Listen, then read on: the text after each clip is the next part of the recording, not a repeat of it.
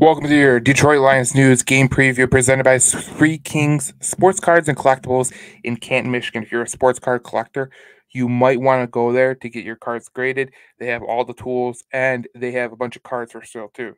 I'm not a card collector, but I know the people that are, and it's a great place to go. A lot of finds, just a ton of them. But let's get to this game that we have Sunday between the Detroit Lions and the Carolina Panthers because usually in this game preview, I give you a parlay of the day. With all the injuries that we have for the Detroit Lions, I couldn't do that. Brian Branch is out. Jason Kumbinda is out. Now, Brian Branch suffered that ankle injury against the Green Bay Packers late in that game. It seemed like it was much more than we thought, but he's going to be held out because it's probably a precautionary reason. Obviously, you look at it in the next two. Amon-Ra St. Brown is doubtful. James Mitchell is doubtful. Taylor Decker is questionable. Jahmyr Gibbs is questionable. The weird thing about Jahmyr Gibbs is that was added to the injury report today.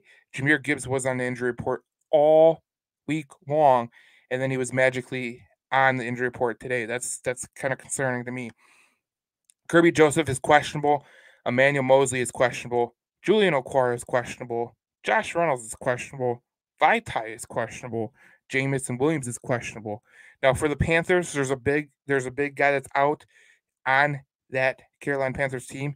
Xavier Woods, he is out. He's a good safety. He's played very well this year. Austin Corbett, who is an offensive lineman, he's out. Steven Sullivan is out. Dante Jackson is questionable. I think that Dante Jackson will play, like the questionables on the Detroit Lions. You never know until the day of. You look at that injury report, and I swear to God, I had to kind of minimize the text on the Detroit Lions injury report because I couldn't fit it all in that window. So the Detroit Lions are 10.5 point favorites. It's the first time in a long time that they've been 10.5 point favorites. I think the last time they were more than 10 point favorites was against Cleveland. So they are going to go into a game where they are pretty beat up. They've been beat up for the most part this whole season. Um, in the first part of the season, I mean, you think about no James Houston, no Josh Pascal. They've still been able to get a pass rush, and against this Carolina Panthers offensive line, you will be able to get a pass rush. The person that should have the biggest game is Aleem McNeil because Chandler Zavala, who is a rookie from NC State, I really liked him out of NC State. I thought he was going to do a really damn good job. He's allowed the most pressures from a guard this season. So if you're looking for a matchup to kind of exploit the Lee McNeil, Aiden Hutchinson running up the middle against Zavala, could be a huge mismatch nightmare. Let's go to the quarterback matchups because this is interesting. Um, we know Bryce Young, the short man, is going to be playing for the Carolina Panthers. He's averaged 167.7 yards per game, and Jared Goff's been 257.3 yards per game, nearly a 100-yard difference. The completion percentage 65 to 69. Here's where this is where it gets skewed a little bit. Bryce Young's been sacked 11 times for in for 80 yards. He has 2 touchdowns, 2 interceptions on the year. Jared Goff 6 touchdowns, 3 interceptions on the year. When you look at this whole quarterback comparison right here, it's easy to see why the Carolina Panthers offense is struggling. Now let's get to that next. Let's get to know Carolina. Obviously, you've seen what their quarterback's capable of. Their offense, points per game, 24th in the NFL. Rushing, 22nd in the NFL. Passing, 23rd in the NFL. There's not much that they do specifically right for the Carolina Panthers. Their defense is pretty good in the pass game. So if you're going to really exploit this team, you're going to run the ball because they give up 136.3 yards per game, which is 27th in the league. They allow 25.5 points per game, and that is 25th in the league. But if you look at the passing numbers, 176.8, that's 6th in the league. That's a little bit. It's a weird stat for their point of view. Let's go to comparisons. Detroit in points per game. We just went through all that, but the third down offense percentage, they are a good third down. They're a good third down team on offense. Red zone efficiency, they're not good. So you can get them really stacked up in the end zone. But their defense is really good on third down. If you look at it at the bottom, third down defense percentage, third in the league. That's pretty damn good for a team that is winless. You know, like I told you, usually I do a parlay of the day, but if I'm looking at a player that could really exploit the Carolina Panthers, I'm looking at Sam Laporta. I'm looking at David Montgomery. Those are guys that could have huge games Sunday.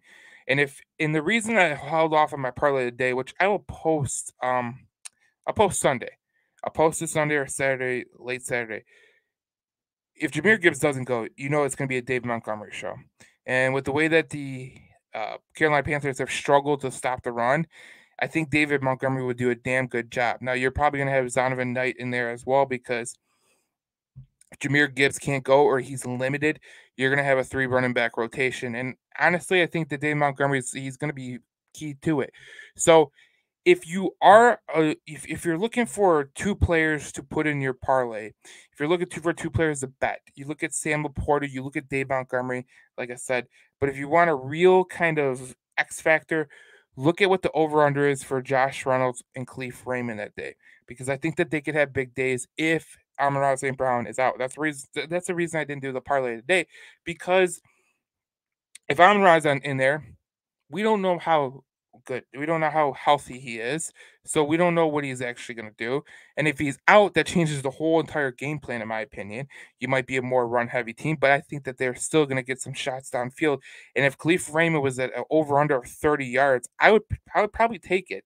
Or maybe Josh Reynolds is at 41.3, at 41.5. I would take it. I would take that in a heartbeat because I think that if St. Brown isn't playing, I think you could look at uh, Jared Goff going towards, you know, St. Brown. I mean, going towards Khalif Raymond or Josh Reynolds or Sam Laporta. Will Jamison Williams get runway in this game? I think I told you on the podcast. I told you that I think that they're going to ramp him up. They're not going to, go push him all the way in. So I think they're going to kind of ramp him up. I think over the next couple games, going into Baltimore, going into Tampa Bay, which I flipped those two, but they're going to go into Tampa Bay. They're going to go into Baltimore. I think they're going to ramp him up a little bit. They just want to get him more practice time. I think that's the major thing because when you are playing the wide receiver position, the one thing that could really throw the whole thing off is if a wide receiver isn't on time with this route. And when you got a quarterback like Jared Goff who likes to put in this the one place where the wide receiver can get it, that can present an issue. Now, if you're just running a couple routes a game, Jameson Williams could definitely be in there. But I just want to see who's active on game day, because and who could be added, who could be downgraded to out tomorrow at like around 4 o'clock. They could do that. So that's what I'm interested in looking at. I think that if you're gonna look at the spread for the Detroit Lions versus the Carolina Panthers, it's at 10.5. Let me check FanDuel really quick to see, um, just to see if this spread has changed anything more than it has. So I'm gonna log in, but the 10.5 I really don't like. I never like going 10.5. I never like giving that many points. That's just ridiculous. So I'm gonna look at it. It's taking me a long time to log into this thing. Um, let's see. NFL. So right now the Detroit Lions are 9.5 point favorites. Would I take the 9.5? That means you got to win by 10. Obviously, if you're better. Um, I don't like the 10, to be honest.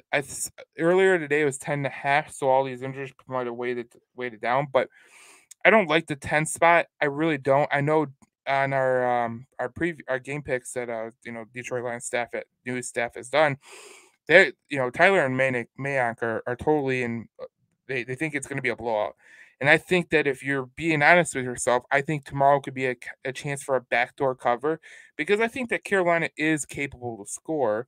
We've seen it with them with the Minnesota Vikings, but I think that if they're going to do that backdoor scoring, they can cover that 10 point spread. So it's going to be interesting. I mean, if you're a better, I really would stay away from the point spread. Maybe go down to an alternate point spread. Maybe go 6.5, 7.5. You might take some money off of it, but if you add some stuff into it, you're going to be good. If you want to just risk it for the biscuit, you can go to 10, or you could just bet Carolina to cover the spread. I don't like that either, so I would stay away from the game. But This is a game that the Detroit Lions should win. There's little doubt about that. I think that we're all, just we all think the same thing. They should definitely win against Carolina. There should be no letdown. Obviously, last year the Detroit Lions lost to Carolina, and that was a major reason that they didn't make the playoffs. They got ran all over, and the guy who is the Carolina running back is Miles Sanders. So there's obviously a guy that you respect in that offensive backfield for the Carolina Panthers. This is the Detroit Lions news game preview. I will see you guys after the game. I'll do a post game preview, and we might go live afterwards. So, um, stay tuned to us. And if you're on the YouTube channel Between the Whistles Detroit, please subscribe. We appreciate that as well. And we will see you guys in the next video as we talk about the Detroit Lions and the Carolina Panthers in their post game. Hopefully, we're celebrating another win because this is getting good. And we will see you guys in the next video.